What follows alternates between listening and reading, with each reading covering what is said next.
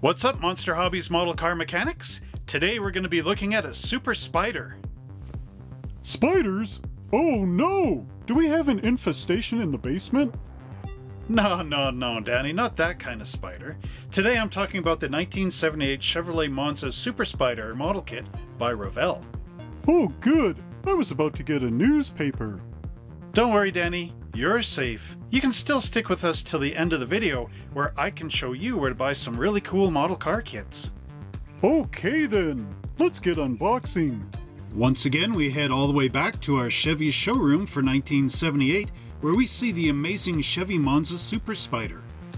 The Revell Chevy Monza Super Spyder is a 1/25th scale model kit molded in color. Our Super Spyder includes custom rear body panel, custom racing interior, optional rear spoiler, Motorola CB radio, and a fire extinguisher. The model also includes a pop-in one-piece windshield, Chevy 454 cubic inch V8 engine with chrome custom parts, optional window louvers for rear quarter windows and backlight, IMSA style Monza body with quarter panel fairing and front air dam, custom racing mirrors, opening hood with scoop, a roll bar, and BF Goodrich radial TA A50 tires with appliance Turbo-Vec wheels and optional centerline wheels. Now we'll open the lid on our Chevy Monza Super Spyder, and then after, Danny the dog can show you the instruction sheet. So here we have the vintage Revell instructions. Then I got this from my friend Andrew McMahon way back on May 25th, 1994. Here we have the decal sheet, and then we've got the nice body in here. We also have our tires, and these are the two-piece tires again. There is the parts tree with our interior and undercarriage. Then we've got our hood in here. We also have the front of the car.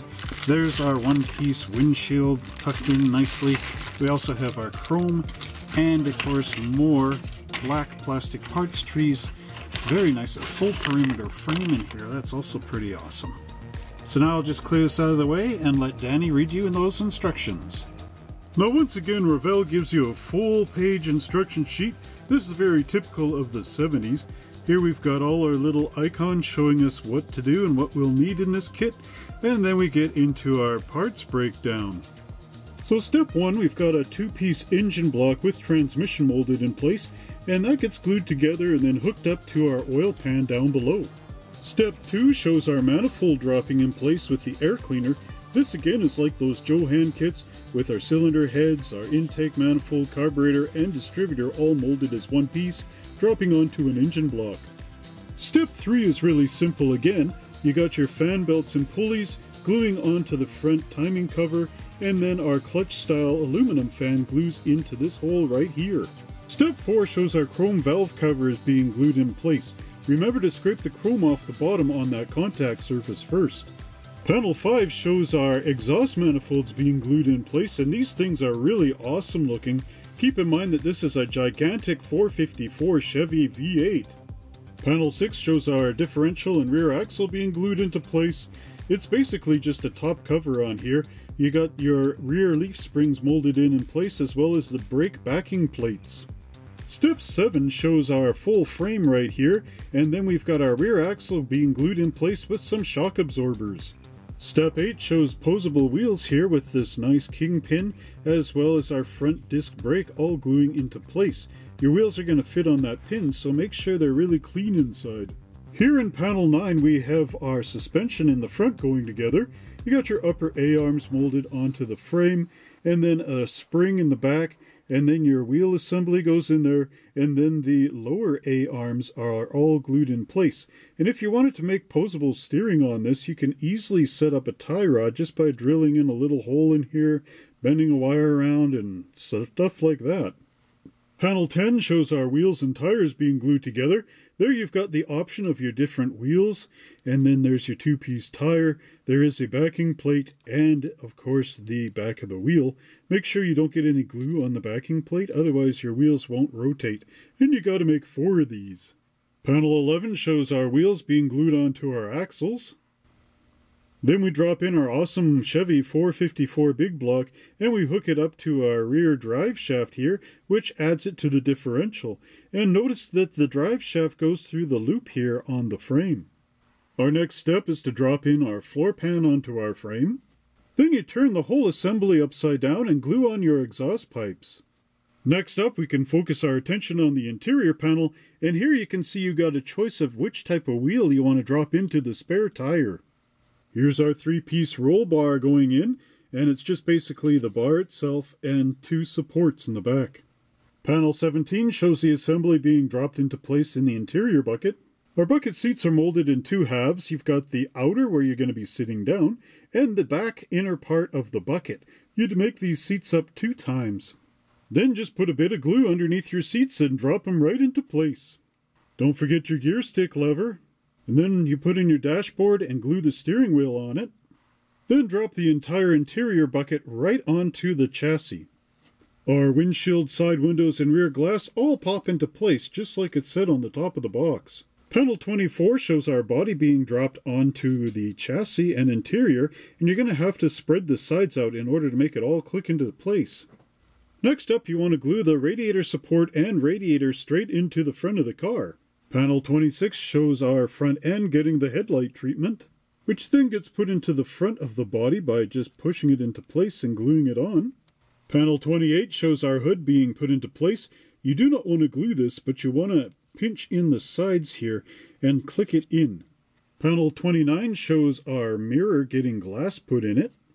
Panel 30 shows our Super Spyder decal being put in place on the window, as well as our mirror being glued in place and this cool side exhaust dump. So let's glue our other mirror together. There's the outer housing and mount, and our glass being glued into place. Panel 32 shows our mirror and the other exhaust dump being glued on and showing the rear 3/4 of our body. Next, we add in our custom taillight assembly right into the back here. And here's the optional rear louvers. I would put these in because they look really cool on the box art. And here we have the optional rear spoiler being glued in place. Again, I would put this on this car because without the louvers and the spoiler, it would just look kind of odd, I think. Here we have our decal sheet, and as you can see, we've got all our different decals being put onto the car. I'm going to use them because I think they'd look really cool. So now, Trevor, let's see those plastic parts. Here's our body for our Chevy Monza Super Spyder, and what I see here are some really cool fender fairings, much like the IMSA cars of the day. You got a nice door handle in there, as well as these side vents. Taking a look at the top, there's your trunk lid. Again, very cool looking.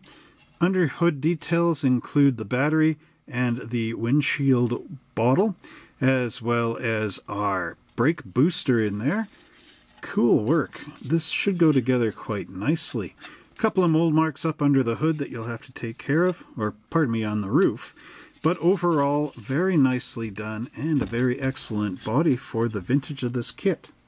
Our first parts tree includes a lot of the car body panels, as well as the 2-piece engine blocks. So here you can see our wheels, and you've got your radiator with the support, the rear bumper, the hood, all those cool side window louvers, the front end, and our Chevy 454 cubic inch motor. Now I'll bring up this part tree into the camera, but the problem we got here is, of course, a couple of the pieces have come off. So again, look at how nice the detail is on that rear panel. There's our cool looking wheels and our louvers. A lot of great detail on that radiator. Not really too bad on the mold marks on this. Overall, I would give this a really good score. Let's just take a look at that hood here. Again, there's the front louvers, and underneath there's no mat, but there are a couple of sink marks that you'll have to correct out of there. And then here we've got our front end. Again, very nicely detailed, very nicely done. The Monza emblem is sitting up in the center. There's our engine as well. Great work on the detailing. It's even got the frost plugs in the side. So overall, I would give this parts tree quite a high mark. Next up, we have our full perimeter frame, and again, very nicely done. Few mold marks on the tops that you'll have to file down. There's our front suspension and all the little components in here, as well as our rear spoiler. 2 mold marks in the back there. There's our roll cage, our drive shaft, the engine, shock absorbers, as well as belts and pulleys. There's our differential as well, and the little rally race steering wheel. So when I said engine, really what I mean is the top with our cylinder heads and our intake manifold, as well as carburetor and distributor, all molded as one piece. Again, nicely done. Steering wheel has little tiny holes in there. Very good, very well done by Revell. Quite a bit of flash. Well, not really flash, but you'd want to clean this up with your hobby blade. Again, excellent work. This parts tree includes our interior bucket with the spare tire molded in place in the back. It's also got a center parking brake in here. Very nicely done. There's our chassis floor pan, as well as our dashboard, our mirrors, and our two-piece bucket seats. So again, let's take this up into the camera and see the nice detail.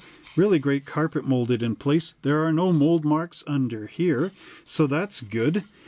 There's our dashboard as well, nicely done. And turning it over, you can see where the mold marks are. They're all underneath where they should be. So that's excellent work by Revell. They're also inside the seats, so gluing this together, you're not going to see any mold marks. So I'll give this one a top mark. Here we have our chrome parts tree, and there's a lot on here. There's also quite a bit of flash around, but that's okay. Here we have our 5 little rally wheels. One of these is going into that spare tire cage. This one, I do believe, is either the air cleaner or the other wheel that will drop in, although I do think it's the air cleaner. I'll just take a look in a minute. There's our wheel backs, and they are chrome. We've also got our aluminum chrome-plated fan. Again, very nice looking parts. So let's just turn this up. Oh, it is the air cleaner with the paper filament underneath. So somewhere in the box that I missed is the plug for our spare tire to go into. But at any rate, there's all that bits and pieces. So look at that nice detail on the fan. You've got all the little bolts and screws, the rivets, I should say. That's what it really is. There's our front headlamps. Again, a little bit of flash around there that you'll have to get out of. And there's the antenna for our CB radio, which was another thing I didn't really see on that kit. Interestingly enough, there's our exhaust manifolds, but it looks like one of the tubes broke off somewhere. So I might have to fabricate that. But overall, again, very nice work by Revell. The windows on this model kit are made out of smoked glass, and there's not much to really say about them. You do get the back one and the side, as well as the front. It's all molded as one piece, so of course you got the bridge in between, and you'll want to get rid of the marks on here. There should also be some headlights somewhere. Hopefully they didn't get lost on me. Finally, we've got our BF Goodrich radial tires. These again are really nicely done, but they are the two-piece tire, so you're going to have to match up which is the front and back, or the inner and outer I should say. But once they're glued together, they will be about that thick. So again, really nicely done. Yeah, Crazy Glue should be able to glue them together, although I'm not too sure. Or you could always swap these out for complete tires from your parts box. Last but not least, we have our decal sheet, and as you can see, these are very simplistic looking decals, but they do have this really neat neon pink in here. That's really bright, actually. So you've got a Monza, this is your license plate, there's your side stripes and the spiders, as well as the window sticker. And that completes our look at our 1978 Chevy Monza Super Spyder model kit by Revell.